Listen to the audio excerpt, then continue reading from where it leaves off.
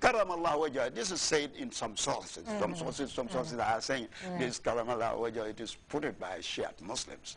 So, no, the man is pious and was very, very brave. And this was demonstrated in the battles of Prophet Muhammad sallallahu. All the battles, he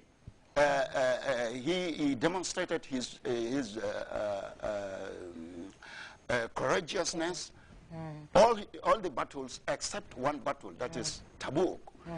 Prophet Muhammad sallallahu alaihi wasallam put him to gather Medina and put Abdullah ibn Mas'ud, Abdullah ibn Maktoum to lead the prayer, while Ali, only one person to be the guard of Medina. That we have police, we have soldiers to guard our villages and our towns. The only one person. But the hypocrites start to assault that.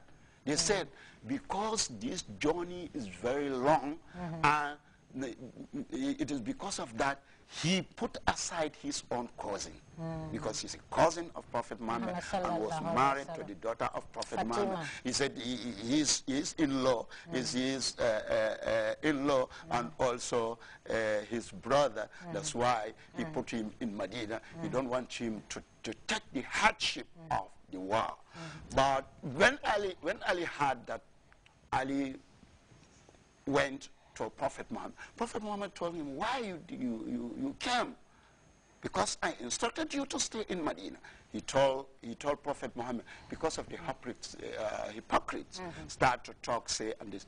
He said, are you not pleased to be to me? Are you not pleased to be in my place as Aaron was to the Moses? Aaron, that is Harun, alayhi salam, to the Moses, to the Prophet Moses.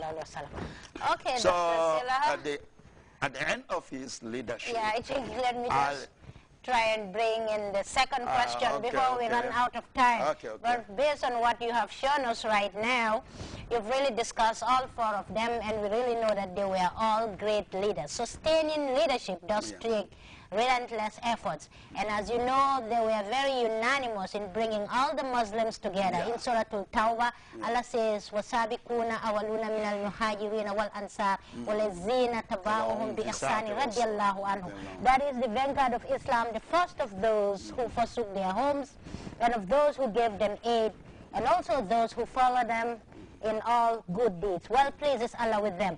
But then you realize that sometimes some preachers give prominence to some and don't even give prominence to the others. So can you just expatiate on this?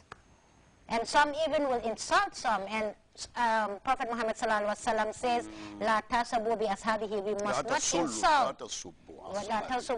We must not insult his successors. Yeah, the division. That's what I just wanted to touch on. This dissension or division between the scholars, we can say between the sects. You know, when Usman was slain, people are divided into two groups. During the reign of Ali, how the division started, how Shiite sect came into being. Shiite means we are Shia, that is, we are supporters of Ali Abi Talib.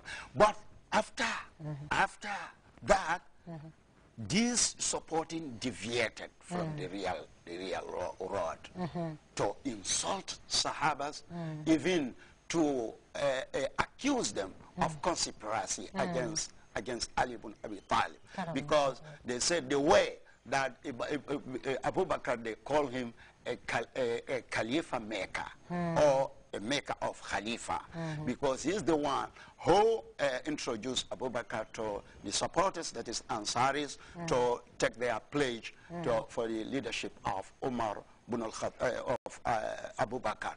They said this Umar ibn Khattab and Abu Bakr and Uthman ibn Affan, they did plot against Ali, because Ali should assume the leadership. So some people came in this time, that is, they are insulting Ali also, which is not good. You shouldn't, because Allah said, subhanahu wa ta'ala, radiyallahu anhum, all of them. Allah is pleased with all of them, and they also are pleased with Allah. What is the danger here? If you insult anybody in the disciples of the Prophet Muhammad, let alone a Khalifa, an ordinary man, if you insult him, that means you are blind Allah subhanahu wa ta'ala. That's why Prophet Muhammad said, لا تسبوا أصحابي ولو أن أحدكم أنفق مثل الأحد ذهبا ما بلغ نصف مد أحدهم ولا نصيفه. That don't insult my disciples. If anybody, even if anybody give out alms equivalent to the mountain of Uhud, all of those things, all of those big, with this big amount, or is like equivalent to the mountain of Uhud, will not reach even the half of the reward of the disciples of the Prophet Muhammad. And this saying was said to Khalid bin Walid. Khalid bin Walid, when he has differences between him and Abdurrahman bin Auf. They said Khalid, because he was lately converted to Islam. And those people, they converted Islam first. If Prophet Muhammad told Khalid bin Walid this, what about us? So we cannot belittle their efforts. We should praise them. We should take them in high esteem. Yes. On that note, Dr.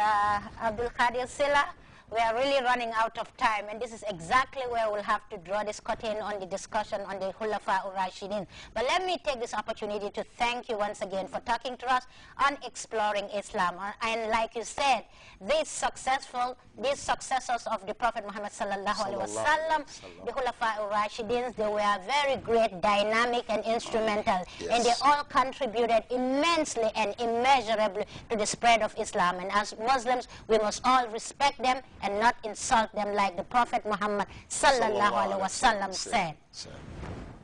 That's all the time we have for you on Exploring Islam. Until next week, I'm Aisha Tufai, wa akhiru dawana anil hamdulillahi rabbil alamin. Bismillahir Rahmanir Rahim.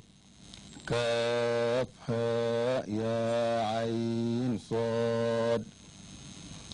ذكر رحمة ربك عبده زكريا إذ نادى ربه نداء خفيا قال رب إني وهن العظم مني واستعل الرأس شيبا ولم أكن بدعائك رب شقيا.